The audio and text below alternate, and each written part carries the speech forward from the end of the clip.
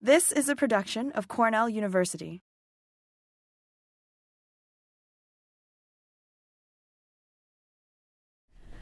So, I'm going to talk about the quest to dial down nitrogen today, and I bet some of you were wondering where I got that title from. Somebody told me that they were surprised to see the title from someone serious like me. So, I'm not going to tell you who said that. I'm going to share with you some information. You can find anything on the internet. There's an advertising slogan generator. There's the URL. Now, I had choices, and it was hard. But I ultimately settled on this one because I could relate it to my research. I liked this one, but I couldn't think of how to relate it to my research. So if any of you can think of how to relate this to what I'm talking about today, let me know afterwards. Okay? All right. So today I'm going to talk about some of the recent projects that we've been working on in my lab. And I want to thank you all for coming. And I really appreciate this opportunity to share this with you. I'm going to first start by talking about the context of the work we do in the lab. I'm going to spend about a third of the talk on that because there are some new discoveries that are really useful to apply to the problems that we work on. So I want to spend time talking about that before I go into three different projects, which I'll touch on briefly, beginning with some mass balance work. And then I'll talk about some of our work in nitrogen fixation. We've been doing quite a lot of work on nitrogen fixation in many different settings for the past few years. And then I'll tackle the monster project that is the collaboration with social scientists and biophysical scientists about linkages across the social ecological interface. Okay. So, the one thing that's notable about the problem of nitrogen loss from agriculture is its persistence and also the global extent of the consequences of this problem. So about half the nitrogen fertilizer is lost from agricultural systems. And this really, it varies depending on the type of system that you're talking about. But it accounts for about 3/4 of the anthropogenic nitrogen that's been added to the global nitrogen cycle. And there's a number of environmental consequences ranging from increased greenhouse gas emissions and climate change to changes in ecosystem species composition and function due to things like nitrogen deposition, and then also eutrophication or pollution of fresh water and also nearshore marine environments, so that now we've got about 400 hypoxic zones, and actually the number is increasing. So before I go into some of the work we're doing, I want to just review the nitrogen cycle really briefly for those of you that don't live immersed in nitrogen like we do. So in an unmanaged ecosystem, the internal cycling dominates. Most new in is coming in from nitrogen fixation. And then there are multiple losses. It feels weird to use a laser being this close, but I need a stick. There's multiple, I like this better. There's multiple loss pathways. These are usually small, but they can vary. And actually understanding variation in these losses across ecosystems has been a focus of a lot of forest and other ecologists working on ecosystems. Okay, we have a different situation in agriculture. We've got this huge offtake through harvest. So to compensate, we add nitrogen fertilizer, which increases our inorganic nitrogen pools, especially nitrate, which then pushes these loss pathways, particularly denitrification and leaching in North America, and to some extent ammonia volatilization. So, how do we deal with this problem? Well, what's notable about the approach that we've used is that we're focusing mainly on this single pathway here. So nitrogen fertilizer goes into the soil in this plant available form, and the strategy is to increase the efficiency or delivery to the crop. And there's a plethora of technologies that are all geared towards increasing this efficiency. The sort of guiding the guiding strategy is the 4 R's. You can find this all over the internet with how to improve your nitrogen management, focused on using the right product at the right rate and time and place. So delivering it to the crop roots when it's needed. And this strategy has been somewhat effective. There are some cases where the efficiency of fertilizer use has been more than doubled by Side dressing, for example, 5 times during the growing season is one thing that's been effective. So the approach that we've used in my lab to address the problem of nitrogen is sort of complementary to this, where we focused on a number of processes at the same time. And there's 2 areas of ecological research that are the basis for most of our work. The first comes from ecosystem ecology, and this is called the nitrogen saturation theory. Nitrogen saturation is defined as when the nitrogen influx exceeds the capacity of the ecosystem to assimilate nitrogen through either plant or microbial uptake, or to store nitrogen basically in soil organic matter reservoirs for the most part, in ways that could be accessed by plants or microbes later on. So once you get beyond this point, then you are at saturation, and I'll talk about the symptoms in a minute. But this framework is able to predict the ecosystem response to in pollution or atmospheric deposition. And actually, that was one of the main reasons why this framework was developed by a group of ecologists working in forested ecosystems in the northeastern US. So they were trying to explain differences in nitrogen loss and retention that they saw in these natural ecosystems, which were all, in theory, undisturbed. They had very high biodiversity, no tillage. You know, why were they losing so much nitrogen? And this has had a huge impact on ecology, and I think also it has potential to really inform agriculture. It provides a framework for understanding how nitrogen cycling is connected to other elemental cycles. In particular, this connection between nitrogen and carbon is highlighted. So, there we go. So here's the symptoms of nitrogen saturation. You can see beginning from increased rates of nitrification through to the losses, and also the form of nitrogen that's lost, and increased nitrous oxide fluxes from denitrification. These all are basically what we see in agricultural systems, because we're managing them as a nitrogen saturated system. And this is one of the challenges in trying to reduce nitrogen losses by solely focusing on nitrogen alone. And so losses are a symptom of nitrogen saturation, whether you're talking about forests. In this case, these are 3 forests in North America compared to temperate forests, so a similar kind of environment. These are forests in South America. Nitrogen deposition from human activities is very high in North America, and so we see very high losses that consist mostly of nitrate in these forests. We see a similar thing in agricultural systems, with this relationship between the nitrogen input explaining about half the variation in unrecovered nitrogen. So a second area of ecological knowledge or research that is the basis for some of our work comes from rhizosphere ecology, and Brian talked a little bit about this a couple of weeks ago at the grad review. And the recognition for the role of plant microbial collaborations in driving decomposition. So one implication of this is the realization that this very small, limited habitat, the rhizosphere, which is minute compared to bulk soil in some ecosystems, actually dominates nutrient cycling in some ecosystems because there's so much activity.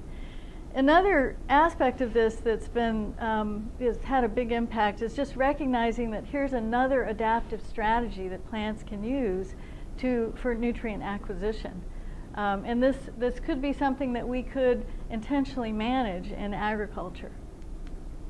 So this is shaking this view of decomposition as solely a microbially regulated process.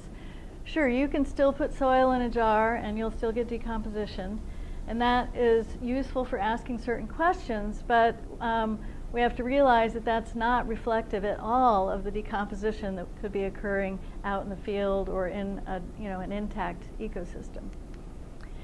Instead, this collaboration between plants and microbes, where the plants are providing labile carbon to the primary decomposers, so bacteria and fungi, allowing them to break down the more recalcitrant organic matter pools, take up nutrients. The release of the nutrients actually requires other participants from the food web.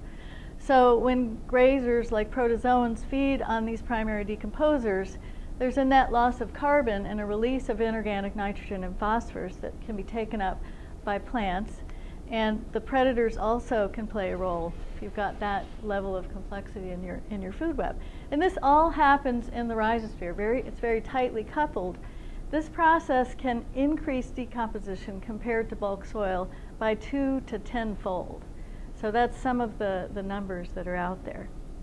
And we think that this mechanism actually then can explain this observation that here's 3 of our very important crops, corn and small grains, and the majority of the nitrogen that these crops take up comes from the soil. So less than 40%, despite having plenty of fertilizer, less than 40% of the nitrogen in these crops in 217 studies came from the fertilizer. So that's sort of the, shows us the challenge that we're up against. So if we take this information together, we can see that this problem of leakiness in agriculture is really systemic.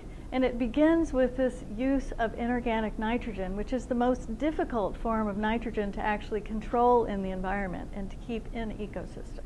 And it's exacerbated by the fact that plants are going to take up nitrogen from soil organic matter because they've evolved along with microorganisms to be able to access those pools. And then when this is coupled with some of the structural changes in rotations that have increased fallows and have reduced inputs of carbon into the soil or accelerated decomposition through tillage, we end up with a soil that's got even less organic matter, so that we've got microbes that are in the soil and they basically are starved for carbon. They're not interested in nitrogen. So the potential to absorb nitrogen is reduced in these systems. So there's kind of multiple levels where we have this problem of limited carbon, and we end up with lost pathways such as denitrification and nitrate leaching predominating. So we use a typology to describe the different strategies for approaching this problem of nitrogen leakiness. And from an ecological perspective, we can identify 3 distinct strategies. So one is end of pipe, and we don't really work on that very much. So we just say, well, we know that we're going to lose nitrogen, so let's intercept it before it gets to the places where we don't want it to be. So this is something that is getting a lot of attention, particularly in the Mississippi River Basin, where about 30 years of work at the field scale has still not resulted in significant reductions in nitrate in the waterways surrounding these lands. Okay, a second is fertilizer-based or the single process. So I already talked about that one. That's the dominant approach.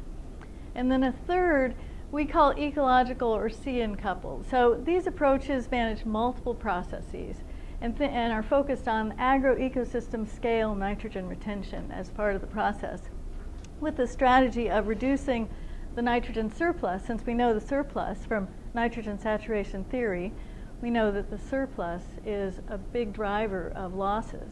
So one way to reduce losses is to be able to somehow reduce the surplus nitrogen that you're adding to the system. So I'm going to start by talking about some of our work with field scale nitrogen mass balances. And our question here is basically, how does management impact field scale nutrient flows? And of course, our hypothesis was that these methods that involve increasing carbon-nitrogen coupling, or that are targeting or impacting multiple processes that affect nitrogen retention, are going to show reduced surpluses and reduced nitrogen losses.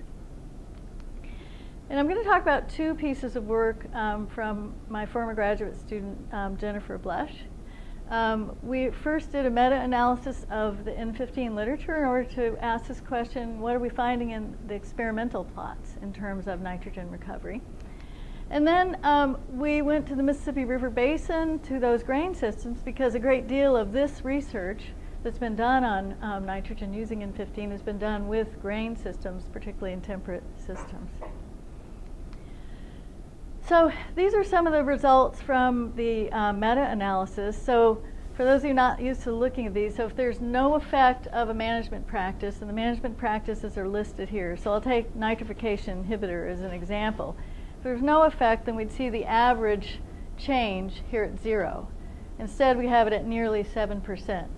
So this means that compared to the standard practice, which is broadcast fertilizer in most cases, using a nitrification inhibitor increased the nitrogen fertilizer recovery by nearly 7%. Okay, so we can see we've got them arranged in order. Of the two practices that focus on fertilizer, proximity to the roots and the timing, particularly of fall versus spring, had the greatest impact, so increasing the recovery by 24 and 18%.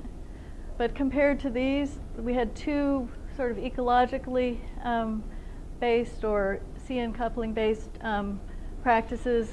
Crop rotation, so this is a more complex crop rotation that reduces bare fallows, and then the source of nitrogen could be manure, compost, or legumes. Most were legumes and manure. And both of these practices increased recovery by about 35%. So we wondered, well, what will we see if we go out to farmers' fields? Will we see this kind of a range in the recovery or loss reduction? Well, you can't measure losses out in working fields very well unless you've got, a sort of a multi-billion-dollar budget to put all the instruments out in the field and a bunch of farmers who you can then pay for all the inconvenience of doing that. So instead of trying to measure losses, we constructed budgets for these fields, simple nutrient nitrogen mass balance budgets. So first of all, we found 4 regions in the Mississippi River Basin where we could actually find a diverse range of farms. And this is not easy to find in that part of the country. So we were able to find systems that range from the dominant corn, soybean rotations to some that incorporated winter grains or had some diversity in their rotations, to others that included perennials, forages, legumes, and then we also found organic production systems that don't use any fertilizer nitrogen at all. So that was our continuum in these 4 regions. We identified 110 farms and used 2 fields in each of those to construct a budget. And it's a simple input-output budget. So the inputs were fertilizer, biological nitrogen fixation, and nitrogen from manure. And then the output that we measured was the nitrogen harvested. And we constructed the budget just as exports subtracted from inputs to get the balance. And we know that surplus will drive losses, so the greater the surplus, all other things being equal, the more vulnerable the system is for nitrogen loss. If we find deficits, then there's a danger of mining the soils. And we found that these mass balances agreed very well with what we found in the meta-analysis from the research plots. So the legume base, if we look at the nitrogen sources, the legume base had the smallest surplus, meaning that they have they're least vulnerable to nitrogen losses. There was an interesting difference between spring applied versus fall applied manure, so systems that put manure on at different times. If they put on the fall, they tend to really be over applying nitrogen. And then the fertilizer based method sort of fell out in the middle here with surpluses that range from about 35 to 38 kilograms per hectare per year. And if we look at rotations, so this is just summer annuals, just corn, soybeans. We had only 29 fields that actually incorporated a winter annual only. And then we had almost 70 that had perennials. And usually perennials often means that they also have legumes. So we cannot tease apart the effect of rotation or perennials from the use of biological nitrogen fixation. That's one of the challenges of doing on-farm studies. But we see that we feel good because this agrees with the meta-analysis and also with the predictions of nitrogen saturation theory. Laurie, what were the other bars in black and white? Were we only looking at the gray? Oh gosh, I'm sorry. I was pointing out these are the surplus. So this is the input. This is this is the addition. This is the export, and that's the surplus. Oh, okay. Yeah, that's right. There's no key there. This is the danger of, yeah. Okay. Clear now? Yeah. Sorry about that. Okay. The other interesting relationship that we see in this data set is that as you increase the proportion of nitrogen that's derived from biological nitrogen fixation, you also reduce the surplus. And we do have some here that are showing a small deficit. We only saw this relationship if the nitrogen rate, the annual additions were 81 kilograms per hectare or over. But it was pretty consistent. We've also seen this in some of the regional farms, and I'll show you some of that. So this is an intriguing result because it suggests that there is some inherent efficiency of increasing the proportion of nitrogen fixation that you're using in your system. So we think that these results show that there's multiple benefits. It's a win-win situation. Not only do we reduce nitrogen losses, which is what you get if you improve fertilizer use efficiency, which is a very important outcome, but we also will see reduction in greenhouse gas emissions because nitrogen fixation is a solar-powered technology, and I think it's one of the underused solar-powered technologies that are out there. So we've got a great one in agriculture. So we also end up building organic matter reserves, which will enable plants to rely on this mechanism that they've developed over through evolution of breaking down organic matter and accessing those pools. That is a very tightly coupled system, and it's quite resistant to nitrogen losses since it's occurring in the rhizosphere at a very small spatial scale. And there are other benefits such as some drought resistance that can accrue as you build organic matter pools.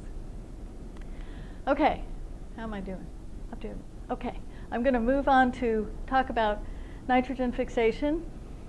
And specifically, I'm going to focus on some of our on-farm work that Megan Japansky did when she was here doing her doctoral research.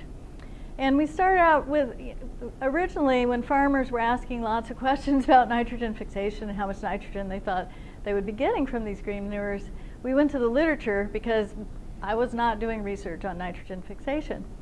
And we found that there was just very little information, particularly on the kinds of legumes that were being used as green manure crops. There's a lot on soybeans, not too much in farmers' fields, and a fair amount on alfalfa.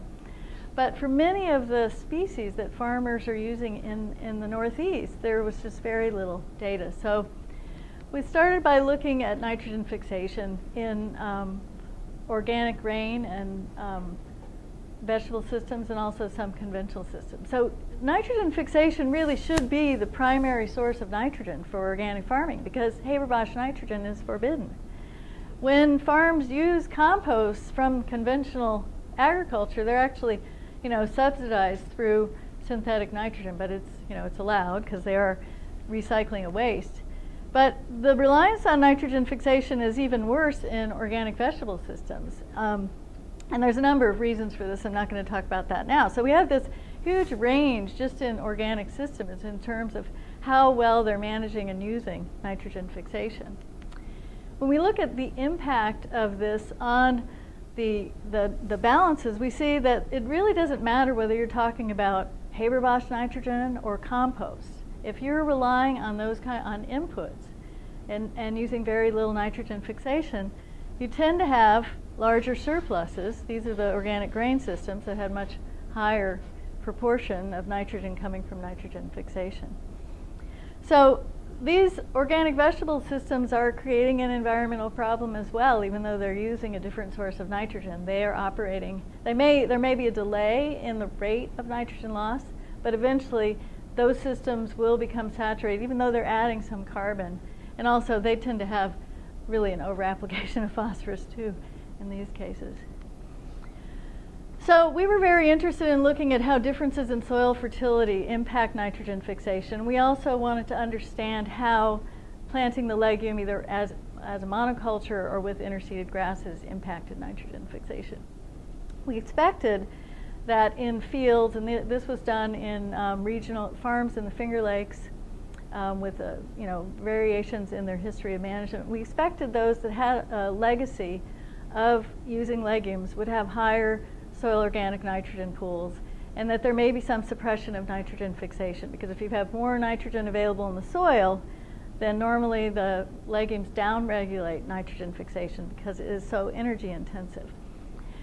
We also expected that and we used red clover in this particular experiment, that red clover planted with the wheat, interseeded with the wheat, may fix nitrogen at a higher rate, but it might end up fixing less total nitrogen because of reduced growth. So maybe competition from shading, for example, could end up reducing the total amount fixed.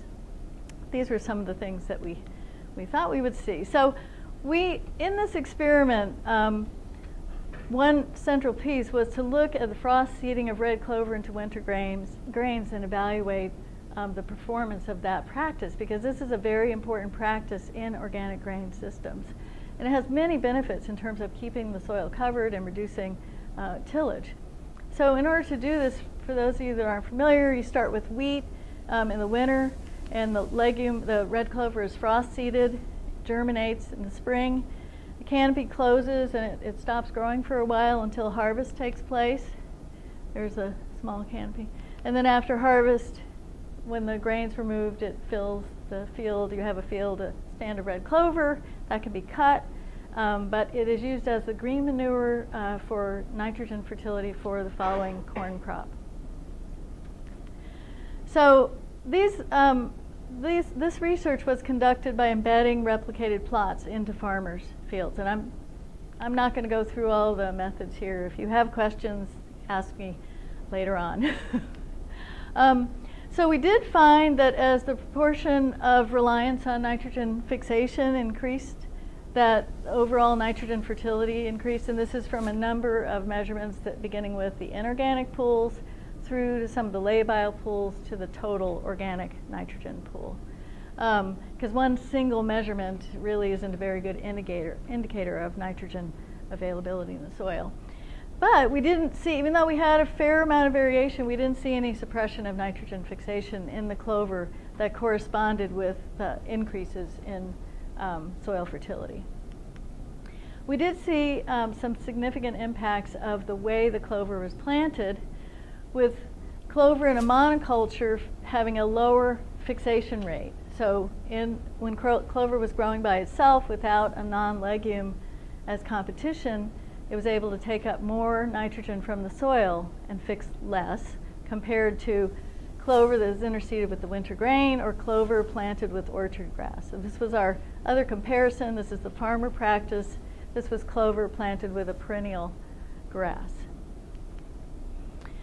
However, when we looked at the total nitrogen fixed, we found that it was actually highest in the farmer practice, because the rate of nitrogen fixation increased, but there was no reduction in total biomass production of the clover.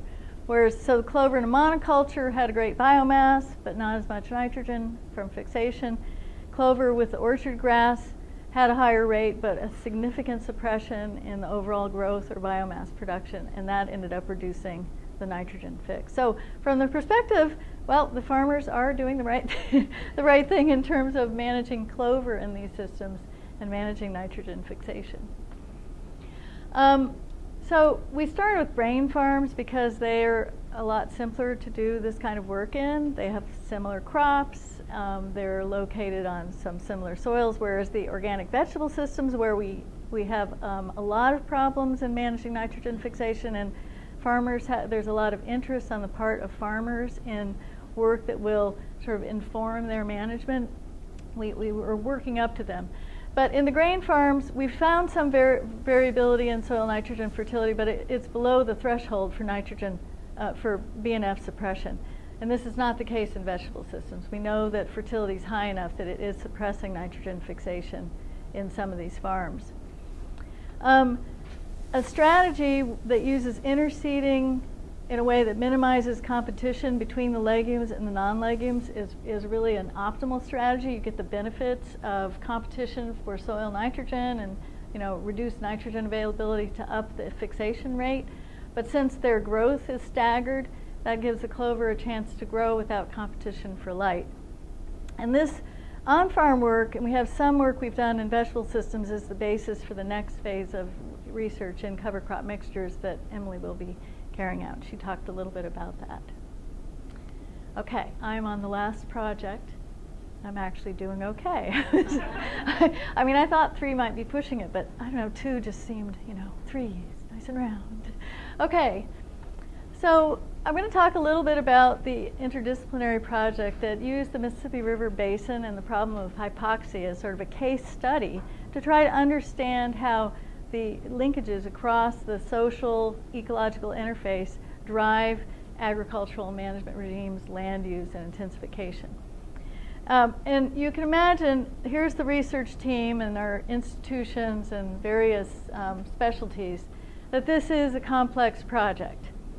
And we all complain, those of us that do this work, that even we're always, at meetings giving talks in 15 or 20 minutes, which is really hard for these kinds of projects. But I'm going to just pick a couple of things to show as examples to maybe pique your interest and get you interested in doing this kind of work. It does take time, but it's been a really valuable experience. I've learned a lot from people from the cross disciplines.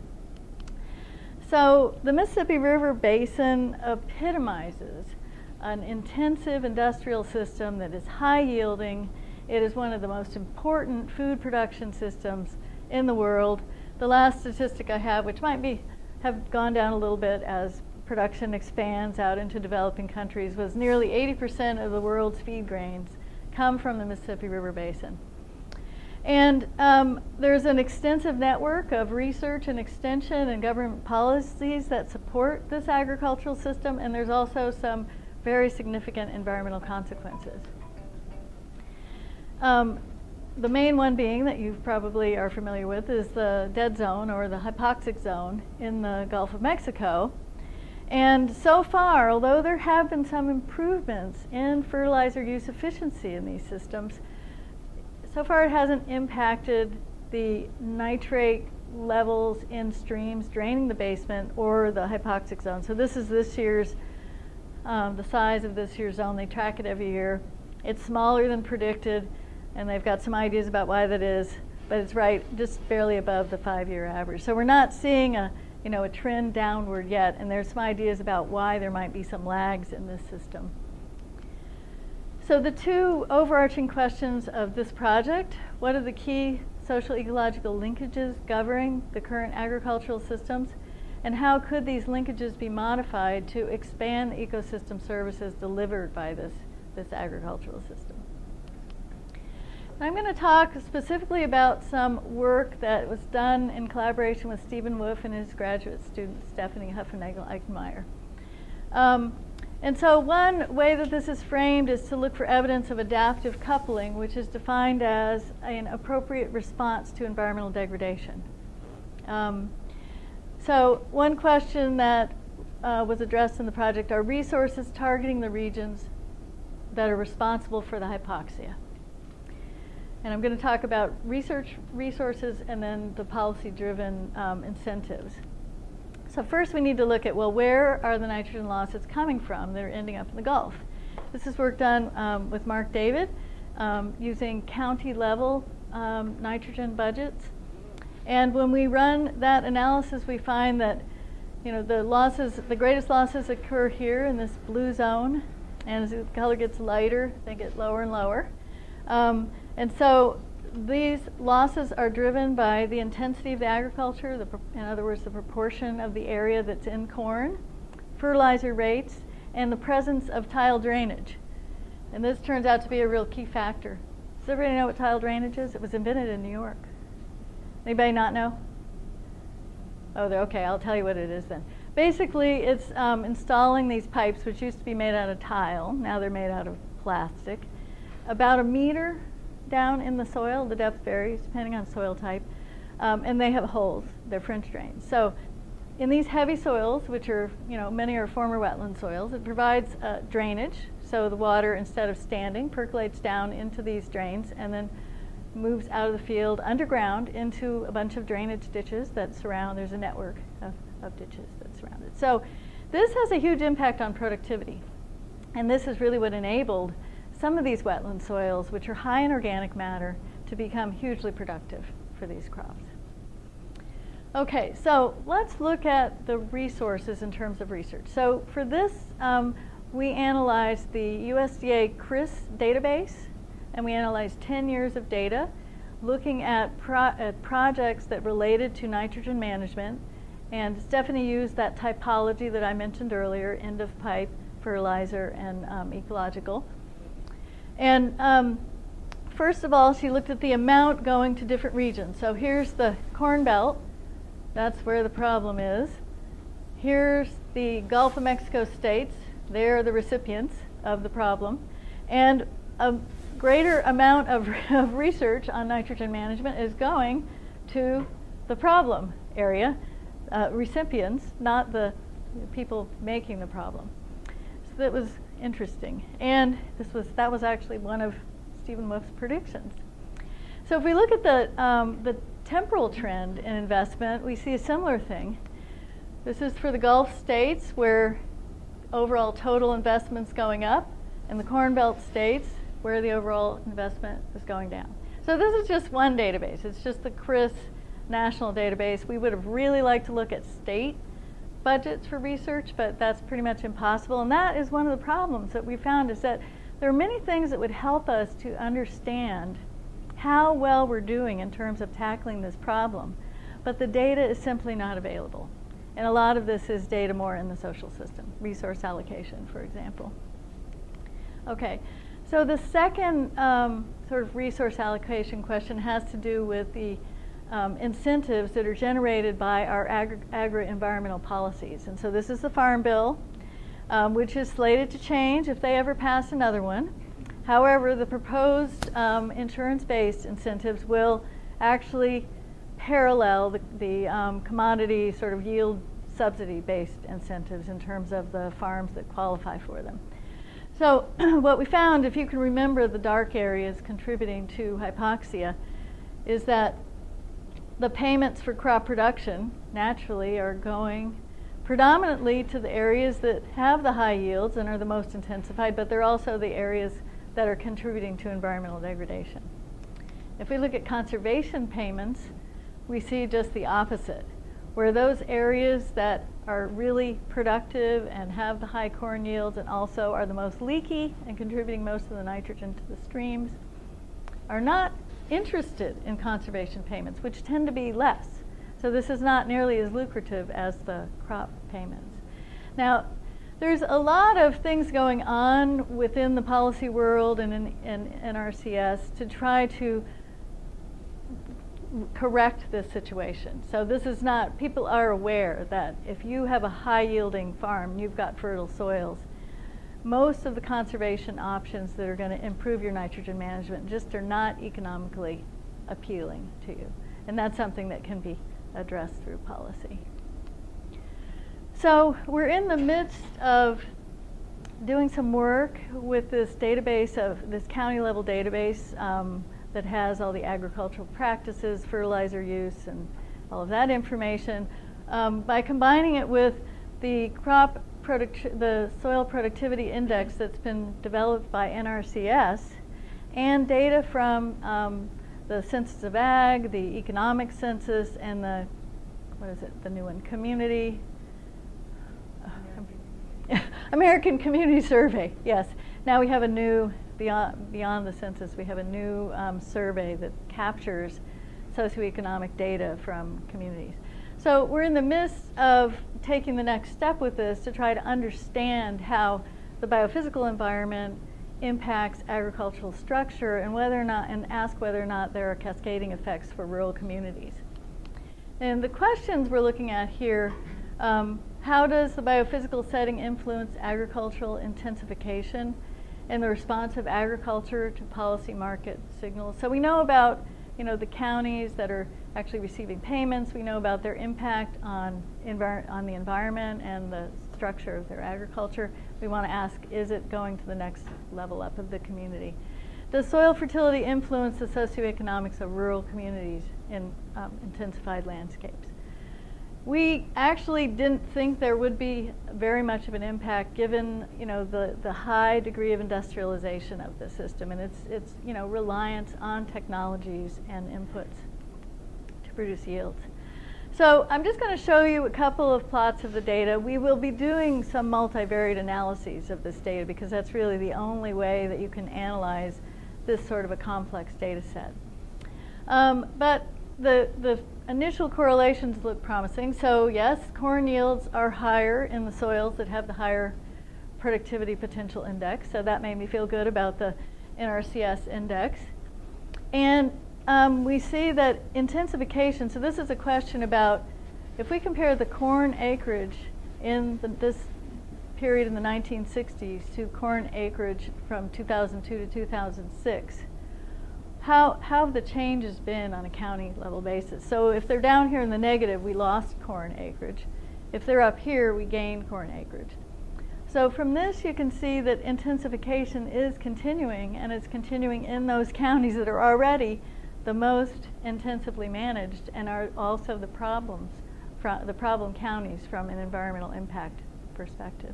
So the policies are continuing to foster and exacerbate the environmental degradation that is currently occurring. And then if we look at some of the relationships between productivity and economic outcomes, first looking at the percent of farms reporting losses, we find an inverse relationship. So the proportion of farms that report losses in high fertility soils is much lower compared to those that are in the lower fertility soils. And this relationship was even stronger than the relationship to corn yield, suggesting that the policies that we're using, the incentives that reward yields, actually exacerbate differences that are occurring due to the differences in soil fertility. And then this last one is looking at the impact of soil fertility on the number of families living below the poverty level. So the question is, does this difference in soil fertility and farm structure and the intensity of agriculture, the incentives that are passed down from the agro-environmental policy, does that impact the broader community? And we see that there is a correlation of R² of 0.29 with lower rates of poverty related to the high fertility soils. And this is commonly seen in subsistence agriculture, but I was kind of surprised to see, that's a pretty strong relationship. So the work that we're doing with this database, which we're building, we're adding other variables in, we'll be looking at this relationship between soil fertility, access to amenities, so shopping, grocery stores, medical facilities, and those kinds of things. Because the stereotype has been that people that live in counties, it's not a stereotype, based on some research in California, we expected that counties with the highest productivity and the greatest intensification would have overall lower or reduced quality of life based on the amenities available, because you have a depopulation of the counties where you've got lots of agriculture. Laurie, Oops, sorry. On the right, yeah. Are those farm families or all families in the county? It's based on census data, so it's all families in the county. So it'll be people working in agriculture and everybody else. So that could just be that the most productive counties, it's all farmland and no cities. Well, this is only rural counties. Yes. Yeah. And that's this is just a first course analysis. We have to look at a lot of per capita questions. Right. Yeah, because if you leave the urban counties in, it really confuses things, because urbanization tends to occur where the more fertile soils are. So that it really throws a wrench in it. Yeah. So for now we've left those out. Okay. Yeah, so to summarize what we found so far from this project, and I mostly limited it to some of the results that I presented. So looking at this as a system, it's evident that maladaptive coupling dominates. In other words, the way the system is responding to policies really at a national level that keep pushing it on its current trajectory of intensification and of production or yield as the main focus.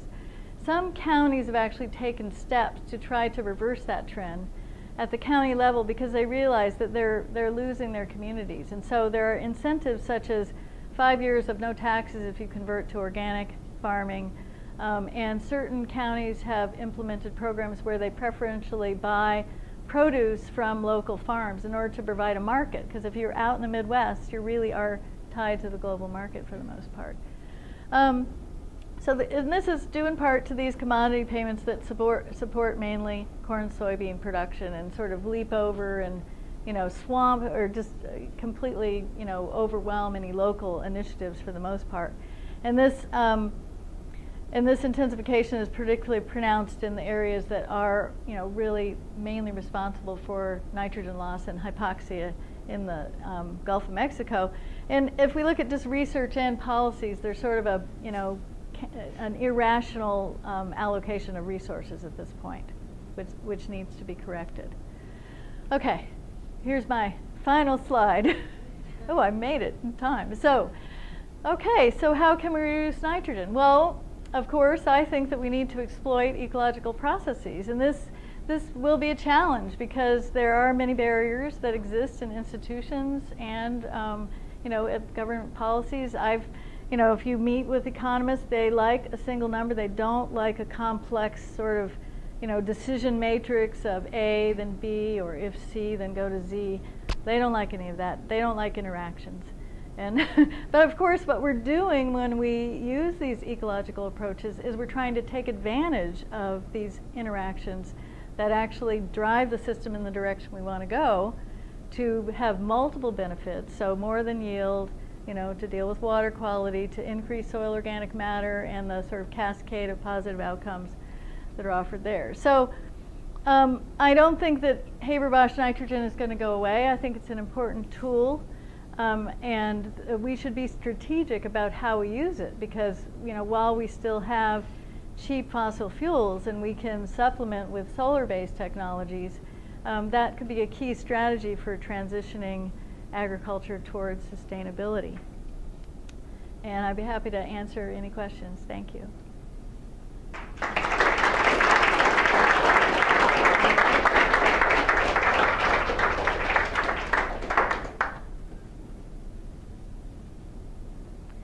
Good, no questions. You guys can go.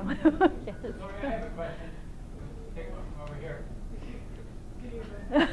Okay, sorry, I was disoriented for a minute. It sounded like you were coming from above. Yes? Yes, mission. I took you for to see in the Mississippi River Basin an increase in clover usage and perennial pastures in rotation with the corn. It seems like that would cause a fairly substantial change in the U.S. food system. How would we Americans be eating differently if that came to pass? Well, there's a lot of people talking about changing diet. 40% right now, 40% of the corn is going to ethanol. So, that is an issue. We export a huge amount for the grain, for feed grain. So it's really a global diet issue, not just our own diet. So I think that, there are some challenges, but I also believe that I think that we could increase the diversity of our landscape without taking a huge hit in yield. One strategy would be to substitute wheat as one of the feed grains, which is already happening in organic systems for a variety of reasons. So this, part of the problem is this complete reliance on corn, soybean. Of course, I am a strong advocate of, eating meat in moderation, recognizing that, it's ecological cost.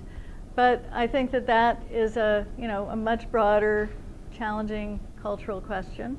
Certainly, we should not be encouraging meat production to be, cheap. We should try to incorporate the real costs into different foods. So rather than have our government, try to subsidize the production of meat and other animal products so that they are inexpensive, maybe some way to balance. And I think a lot of the work on ecosystem services is looking at, how can we monetize and get some actual, cost that reflects the true environmental costs or the things that we've externalized. So that is a very good question, and it's more than I can answer in two minutes.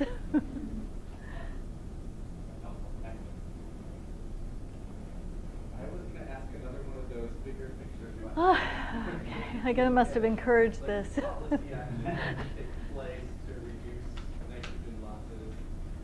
What might be the best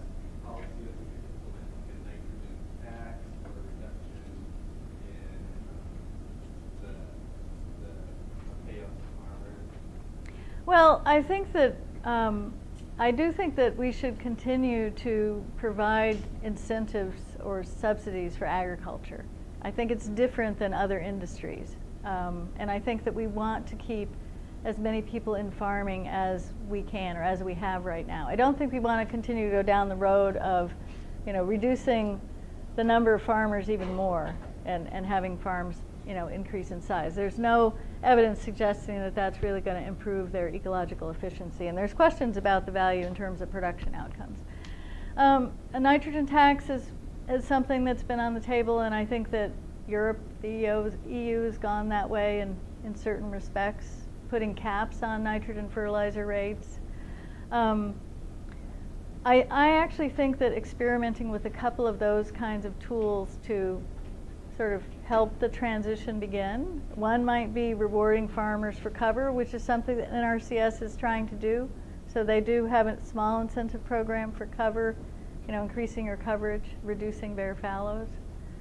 I think that in certain places no-till is reasonable, and combined with cover cropping it can be valuable.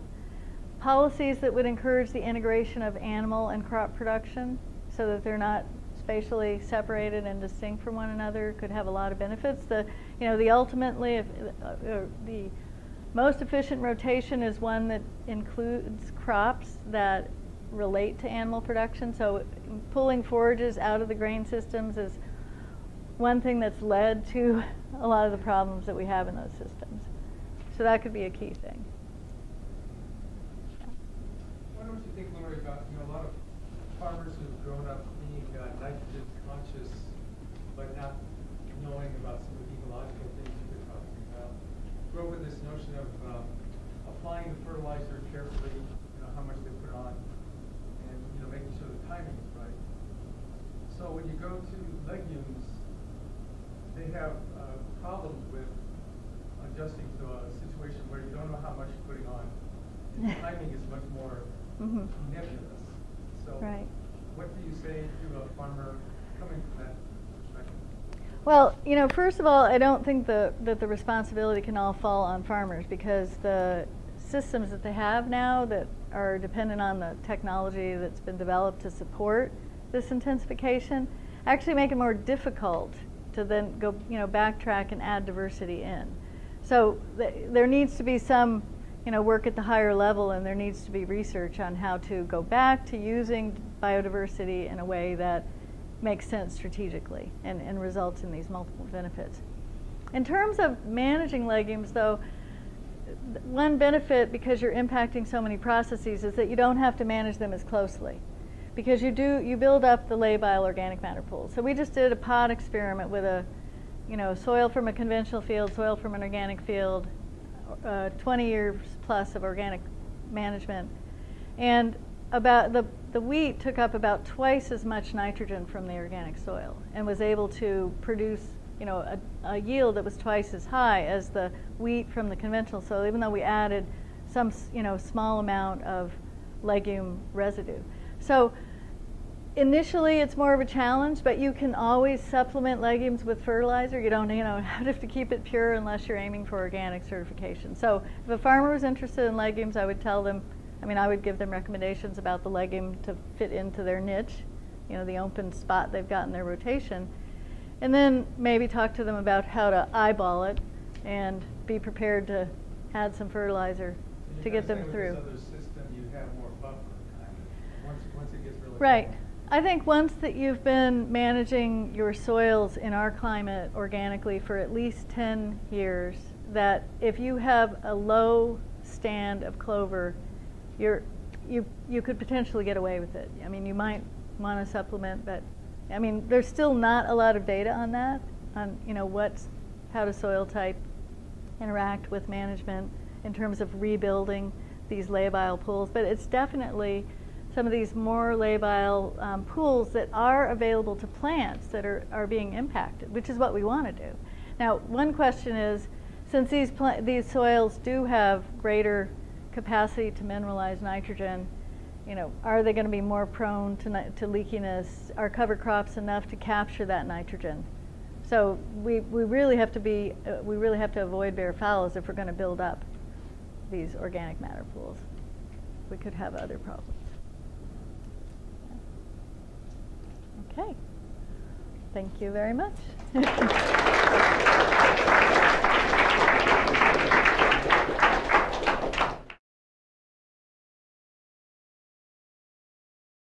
This has been a production of Cornell University, on the web at cornell.edu.